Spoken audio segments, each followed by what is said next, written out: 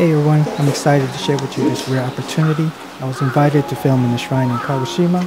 Filming the main hall is prohibited, but with the permission from the shrine and the high priest, I thought it was a good opportunity to take pictures of the open and closed mouth dragons, which symbolizes yin and yang, or the beginning and the end.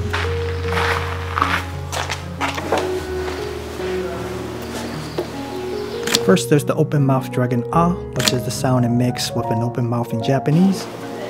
And then there's the closed mouth dragon which is the sound it makes with a closed mouth in Japanese.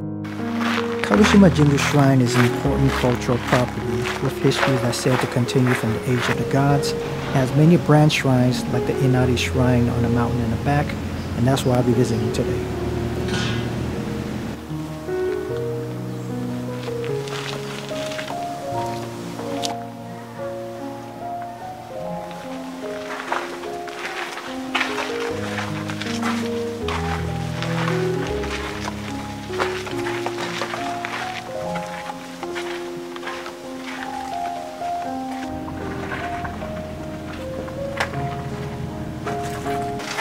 Many people are familiar with the Fushimi Inari Taisha Shrine in Kyoto. While I've been there many times, it's definitely overcrowded with too many tourists, which really takes away that spiritual feeling. Since it's not the only Inari Shrine, I suggest you explore different Inari shrines like this one here.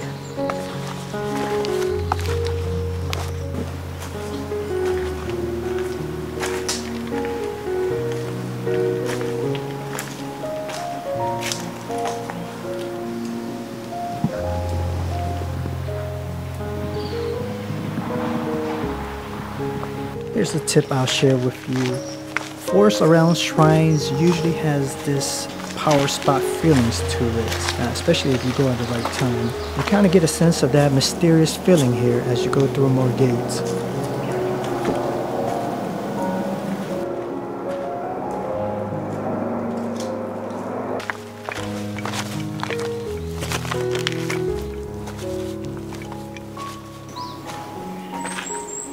I'm approaching two shrines here.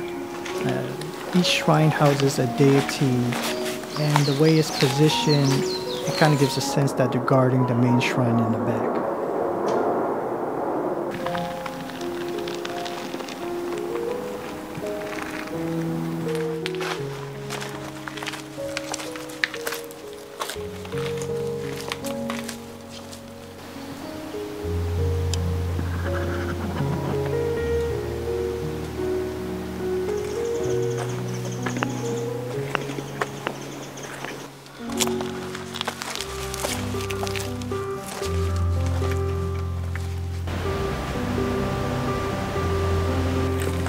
Further ahead, the main shrines come into view. Now I was told that the three enshrined deities are Ukanomitama no Mikoto, Omiya no Mei no Mikoto, and Sado Taihiko no Mikoto. I'm trying to say those names 3 times fast.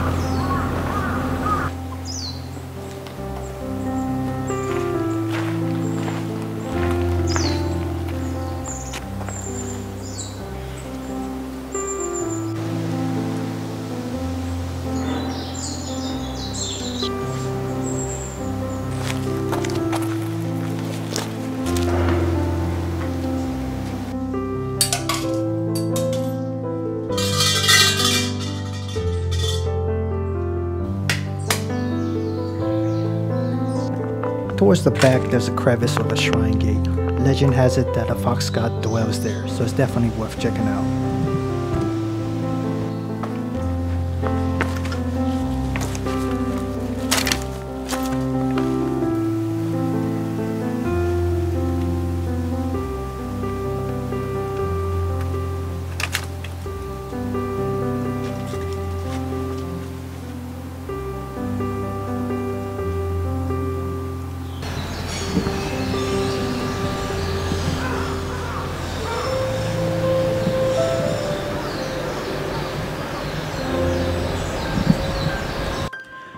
First off, thank you to the individual who invited me to Kagoshima Jingu Shrine to do this personal project. I really appreciate the opportunity, and I met a lot of great people there. Now the scene that I decided to paint is the shrine maiden going through the different shrine gates. She was very lovely and kind to take time off her duty to come and assist me. So thank you very much.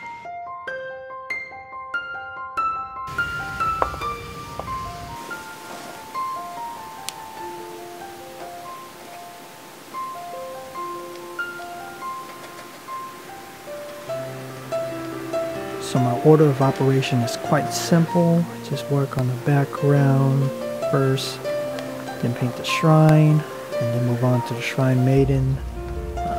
Really not that complicated.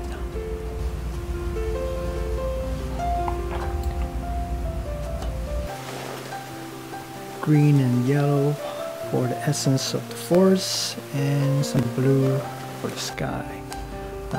Really not trying to paint something too realistic. It'll take me too long if I try to do a photorealistic painting. I enjoy painting this way. It's much more easy and free going.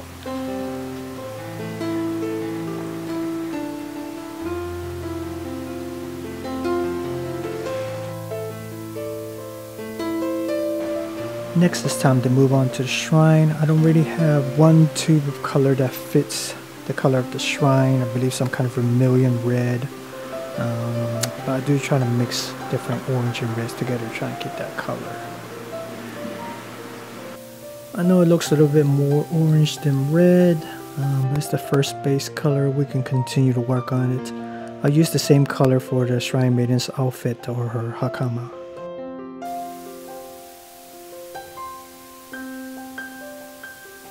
I believe the red color is to ward off evil spirits and bad luck. You could definitely find something similar in Chinese culture with the color red.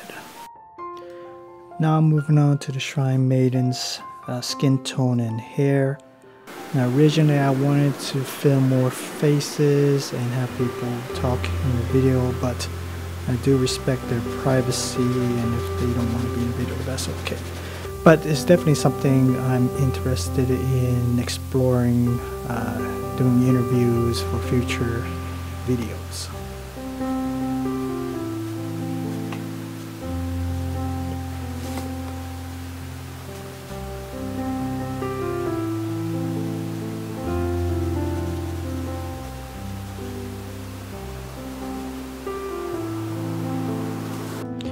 Fortunately, the robe is white and my paper is white, so I don't have to spend too much color on it.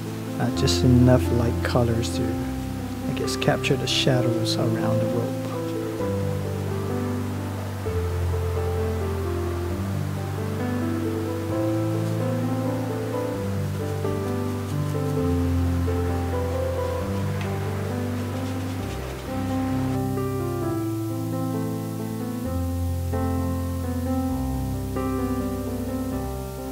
And lastly, possibly the most difficult part is the ribbon. In person, in the picture, is very vibrant and pretty. I don't think I have any colors in watercolor that could replicate that, so I'll just try my best and try to make it look pretty.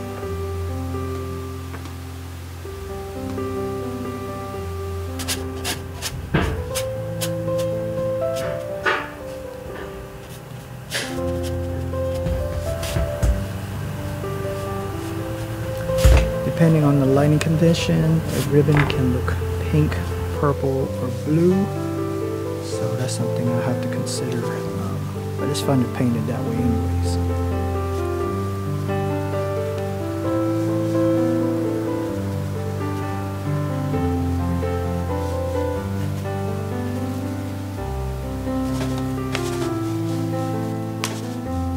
I'm finishing up the painting now. Now it's time for my favorite part of the painting, just throwing paint everywhere and make it look kind of chaotic.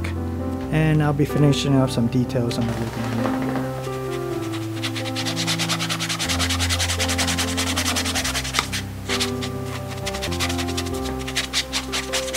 Alright, here's the painting I came up with from this tour. Thanks to everyone from Kagoshima Jingu. Thanks for the opportunity. I hope we get a chance to work together again. And thanks you guys for watching. Take care. Bye bye.